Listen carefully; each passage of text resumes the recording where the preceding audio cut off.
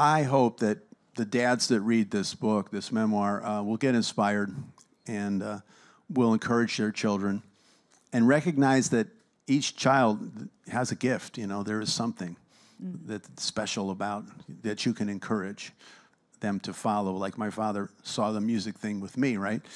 And, you know, my dog got hit by a car and I was in Hollywood and I had to pay the vet bill and luckily they saved her life. And I had to call him for some money for another loan. And I hated calling my dad for a loan.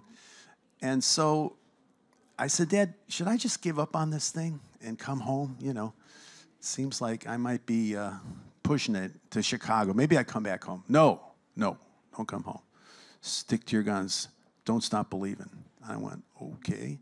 So everything he would say to me, somehow I would just kind of doodle in my little notebook that I wrote songs in. So that's basically what happened. He had said to me, don't stop believing. And I took it to heart. And I stood there, and he sent me the money, and great things started to happen. You know, the babies. And I called him. I said, Dad, I'm in the babies. He said, it's just a stepping stone to something greater. I'm like, but Dad, trust me. And then, of course, Journey happened. And when I went up to make the Escape album, Steve Perry asked me, is there another idea sitting around? Because we need one more song. And when I looked in the back of the spiral notebook, there was Don't Stop Believin'. And I thought, you know, Steve Perry would sing this if I could bring in a chorus of some kind. And maybe we did. So I wrote this chorus and I brought it in, and all of us together finished the song in a room. It was magical.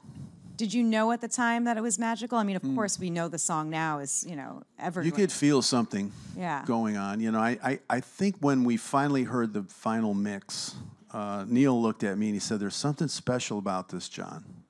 And I was like, let's make it the first song on the album, because it sounds like it draws a listener in, you know. Let's make it track one.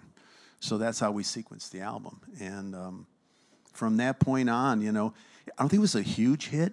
It got radio play, but we were up against Michael Jackson, you know, who was just on fire at that time. It was hard to get any great chart positions, you know, like where you could be number one, you know.